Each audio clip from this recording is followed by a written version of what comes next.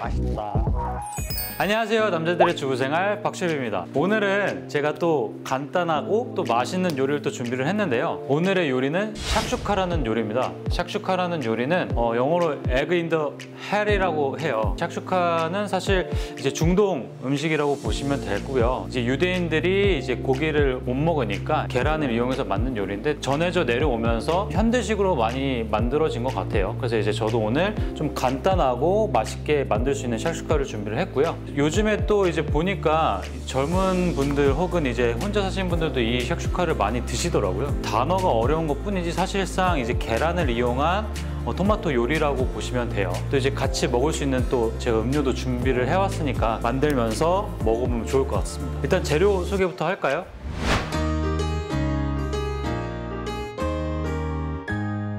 여러분들 아시죠? 제 음식은 항상 간단하고 빨리 끝내라는 거. 양파인데 찹 스타일로 해줄 거예요. 그래서 최대한 스몰 다이스로 해주는데 너무 작게 하면 또 이제 물이 많이 나오니까 너무 작게는 해주지 마시고. 자, 주키니 호박인데 반 정도만 이렇게 잘랐고, 보통 외국 친구들 이 가운데를 안 써요. 가운데는 약간 그 물컹한 느낌 때문에 가지라든지 이제 호박 같은 경우에는 가운데를 안 쓴다는 점, 그 점 염두에 두시면 될 것 같고요. 주키니는 이렇게 이것도 마찬가지로 스몰 다이스. 자, 파프리카인데 예전 에피에 팁 알려드렸죠. 자르는 법. 오늘도 역시 저는 돌려서 자를게요.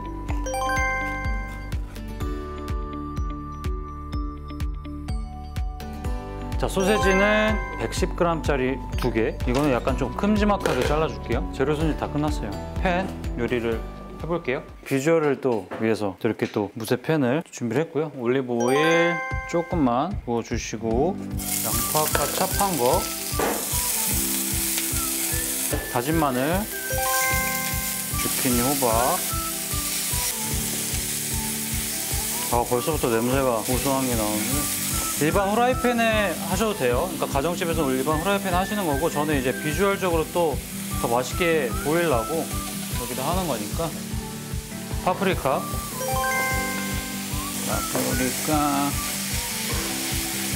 만약 칼질이 좀 서투신 분들은 크게 자르셔도 돼요. 후추 조금. 로즈마리 홀이에요. 향 때문에 조금 제가 가져왔어요. 소금 조금. 큐민인데 쯔란이라고도 하죠. 인도 음식에도 많이 쓰고 서양식에도 많이 쓰는데 큐민 조금 넣어줄게요. 자, 소세지. 치즈 한 70g이에요. 70g. 이제 토마토 소스인데 홀 토마토 넣으셔도 되고 그냥 일반 토마토 썰어서 넣으셔도 돼요. 자, 한 반 정도 넣을게요. 이거는 올리브가 가미된 토마토. 근데 이거는 조금 어느 정도 첨가물이 있고요. 지금 제가 산 거는 이제 올리브가 좀 들어간 게 있고, 뭐 바질 향이 나는 게 있고, 그냥 뭐 시제품 쓰셔도 되고, 뭐 크림이 섞여 있는 것도 있고 여러 가지가 있으니까 여러분들이 기호에 맞게끔 하시면 돼요. 계란.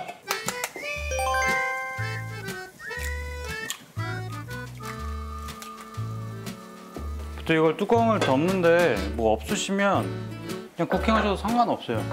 저 덮어놓고 계란만 익으면 끌 거예요, 이따가.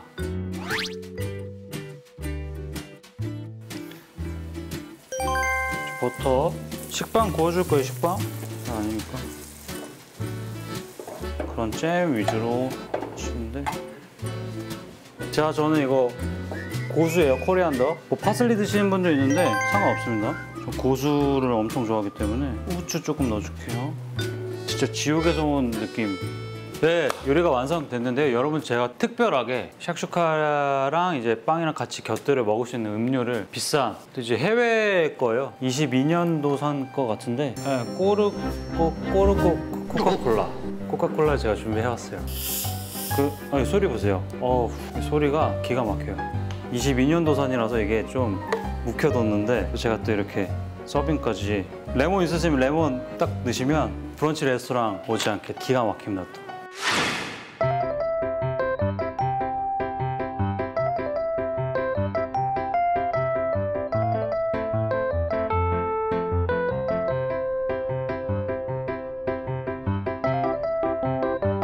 샥슈카 이 요리를 한번 먹어볼게요.